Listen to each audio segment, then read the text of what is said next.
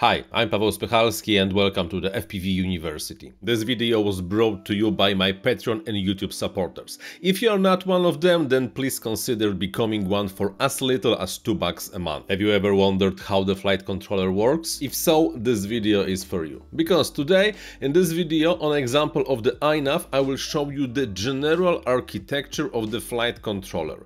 What's happening inside, which major parts of the flight controller software you can notice, and how the data from all the sensors and the radio control is combined to allow your drone to do whatever you want. Either it is flippity floppy around a tree or very precision automatic GPS navigation. From a very generic point of view, the iNav architecture looks like this.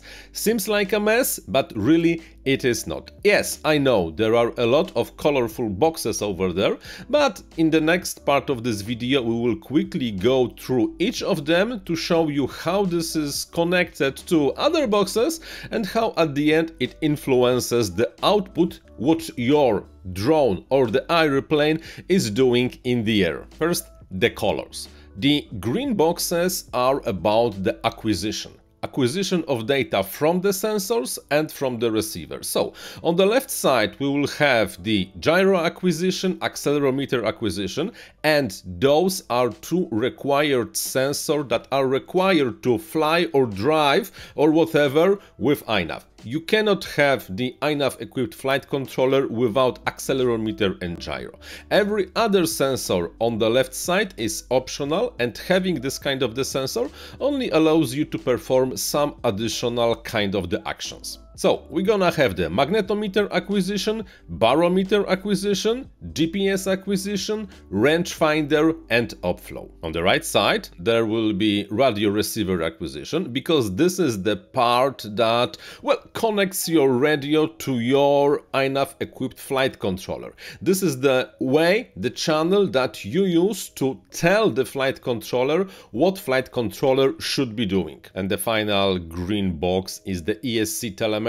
One more time, an optional thing that only allows you to run the filtering in a slightly more precise way. The red boxes are the actuator, the two outputs from the flight controller, and one of them is motors and the second one is servos. Of course, on the multi-rotor drones you do not have servos. However, when you have the airplane or the rover, you have to have both the motors that will power your thingy and allow this thing to go through the air, and of course servos that will act as the control for the control surfaces or the wheels or anything like that. The blue boxes, self-leveling, angle, PID, rate controller, motor mixer, and the servo mixer are the super essential parts of every flight controller, because this is the meat, the heart of the flight controller. All the processing for the stabilization and for the position is happening in those blue boxes. On top of that, we have a set of teal boxes, which are mainly the estimator and auxiliary controllers, like for example heading hold, and dark green, which are responsible for working with your set point. Set point is the data from your radar. Set point is a stick position that is put into the correct PID controllers. And of course the orange boxes, filters, because you cannot really have the modern flight controller without a lot of the filters. And now let's deep dive into the most important part of every flight controller, which is the stabilization. Stabilization is provided by the rate PID controller. Whenever you hear that you have to tune your PIDs, we are most probably talking about the PIDs on the rate PID controller. This is the most low-level operation of any flight controller, and any kind of the stabilization is really happening in this flight controller. This PID controller is from the left side fed from the gyro, and this is very important. Only the gyro information is responsible for the stabilization. The accelerometer information is only used for the self-leveling, but the stabilization itself is based only on the gyro. So the gyro signal, after being filtered, enters the rate PID controller as the current measurement. For the concept of the measurement and the PID controller, I have a separate video only on this topic, so you might want to go there and, well, know how the PID controller works. And from the right side, we have the receiver signal, which is the stick position and the switches position after a filter, because yes, of course, we have to have the filter, which then is computed as the gyro data and the set point data are in the degrees per second. So first of all, your stick position is translated into the required rotation rate in the degrees per second, and the gyro allows you to have the same kind of unit. After the rate PID controller does its magic, it passes the output of the stabilized output for all three major axes, which is roll, pitch and yaw, to the motor mixer and the servo mixer. Because PID controller, the rate PID controller, is working only with those three axes, roll, pitch and yaw, it does not have to be aware of how your drone or airplane is really achieving the stabilization. It doesn't know about the concept of the motor of the servos, or how many motors you have, or how many servos connected to which flight control surfaces you have. This is the job of the mixer, both the motor mixers, which translate the roll, pitch, yaw output level to all the motors you might have on your drone, and this basically means that you tune your octa or hexa or the quadcopter in exactly the same way, and also to the servo mixers, which converts the same to the servos. And to make things slightly more interesting, you might also connect direct radio outputs from your radio to your servos, because for example, you would like to have the manual flight mode or be able to deploy flaps in the air. And then from motor mixer and the servo mixer, the data, the control signal is outputted to motors and servos. And if the flippity floppy around the tree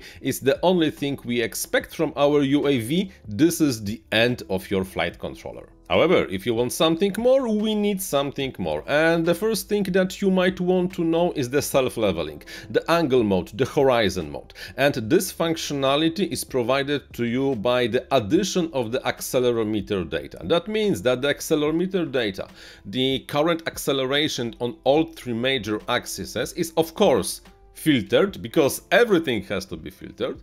Then this data is fed directly into the self-leveling angle controller, which is the PID controller, or rather only the P-type controller, which then overrides the current set point. So when you are flying in the angle, your stick movements are not directly connected to the PID controller, the rate PID controller, but the angle controller comes in between and overrides the set point, so it drives your set point. The most three important estimators are the attitude estimator, which basically runs the sensor fusion on the accelerometer and the gyro to give you the correct angles, how much the UAV is banked to each side.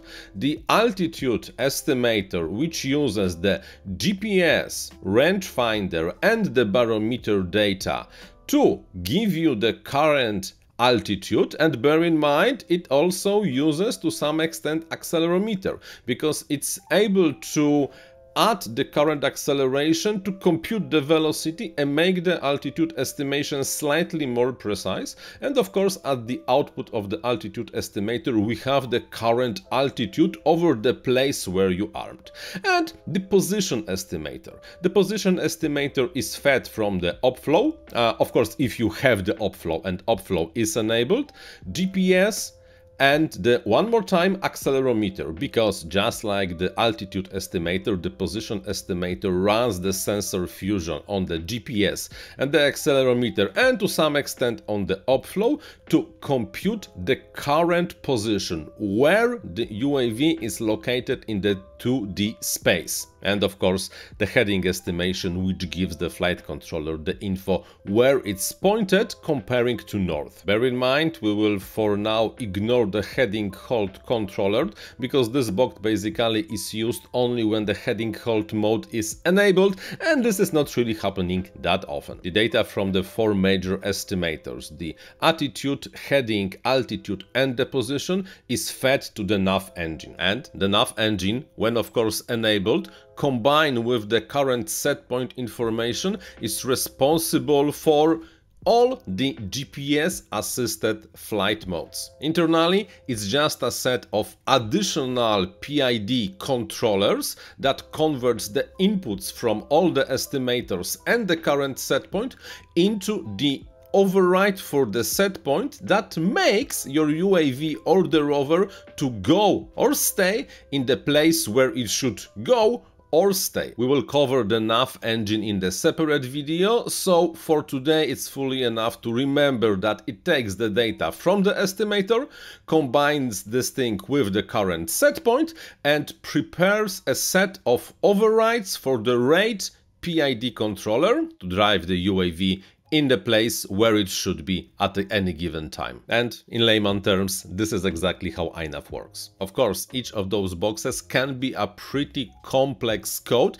However, the general architecture, once you think about it, it's not really that much of the rocket science. It's basically a sensor fusion plus the information from your set point, from your radio, plus a bunch of PID controllers. And to count it correctly, I think the total number of the PID controllers is like maybe even close to 20. However, we usually tune only 3 of those to make your iNav, UAV or the rover, drone, multi-rotor, airplane, whatever you want, in the way that you want it to be.